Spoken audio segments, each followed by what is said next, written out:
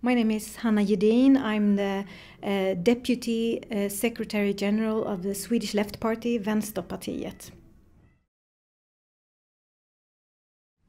I would say that the main problem, the main far-right problem, is today actually the Sweden Democrats. They are represented in the parliament and they have grown enormously the last years. They are the main problem. And of course we have smaller, really extreme Nazi fractions, but they are not in the parliament.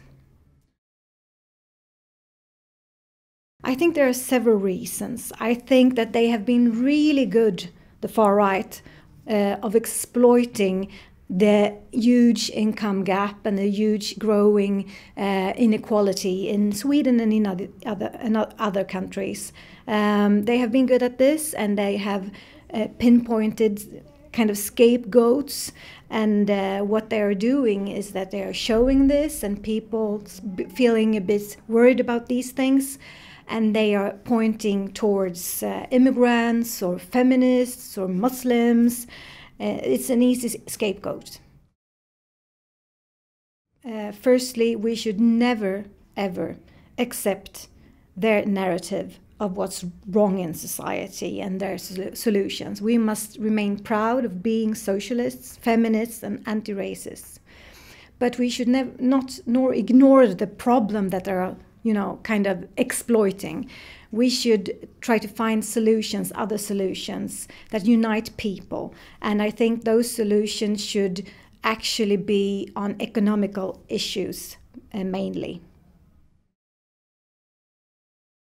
I think we live in a very interesting political time where people are really getting more political. Just look at kind of the young movement, the climate change movement. It's being politicized, the society today.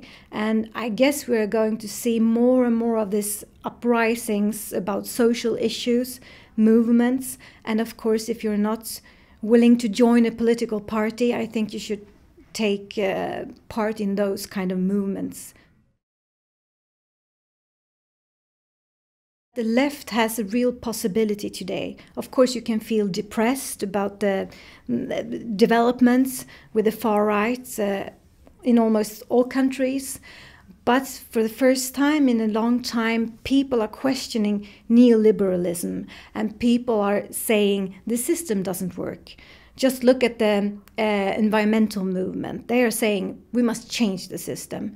No one else has an answer to this than the left. So we have a real possibility here.